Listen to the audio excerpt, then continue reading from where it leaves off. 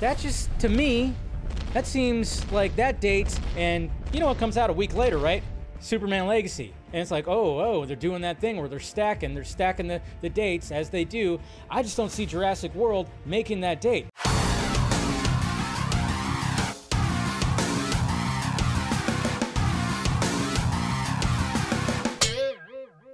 Dun, dun, dun, dun, dun, dun, dun, dun, dun, dun. I won't do that anymore. I know that's annoying. I apologize. Not really. Jurassic World. Can we take a little break? We can't take a little break. I mean, didn't Dominion come out last year? And it made over $1 billion, sure, but not a lot of people really talk about it. Not a lot of people really liked it. It had its moments, but overall, I didn't like it. But now we're just gonna get a whole new Jurassic World movie, and we just heard about this, what, a couple of weeks ago?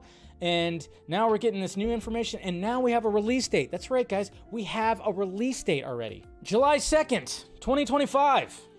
And of course, you know, David Coep coming back to write it, which was what everybody wanted to hear, sure. But that just, to me, that seems like that date, and you know what comes out a week later, right? Superman Legacy. And it's like, oh, they're doing that thing where they're stacking the dates as they do. I just don't see Jurassic World making that date. I mean, they don't even have a director. They have a writer, they don't have a director. But of course, the rumored director, which is a very interesting one, is David Leitch. That's right. Crazy action director David Leitch. Bullet Train, Deadpool 2, Atomic Blonde. That's David Leitch. What? Intriguing.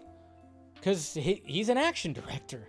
So now, I mean, are they just going to go full on buck wild when it comes to this Jurassic World movie? Are any of the characters prior going to show up here? You know, something about the Jurassic World trilogy reminds me of the Star Wars sequel trilogy. The first Jurassic World, just like Force Awakens, brought us all back to the franchise, brought us back into the world, and they had nostalgia, familiar things, and then new things, okay? And it was a good balance, okay? Cool, look at that, hey! And everybody liked it. Then came the sequel. Then he came a director that was like, I'm gonna take a little darker, edgier approach. What was it, something Kingdom? I forgot even what the second one was called. Even though I liked it, I liked the tone from that French director, I think. French, is that, yeah.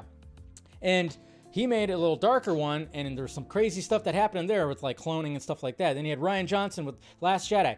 Then it seemed like they had to course correct a little bit when it came to the third one, just like Rise of Skywalker. They're like, okay, we're gonna jam everybody into this thing and all this story into it and pack it into this last movie and put it out there.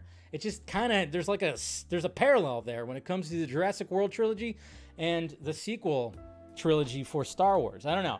To me, this seems like it's a little, they're rushing a little bit here. I say David Leitch, don't do it. Don't do it. Do Bullet Train 2 instead. Do that. Wasn't there supposed to be a Bullet Train 2? Wasn't that like already like announced like a while ago? They announced too much stuff. But I thought there was going to be that. Do that. I'd rather have him do a Bullet Train 2 because I really enjoyed the first Bullet Train movie.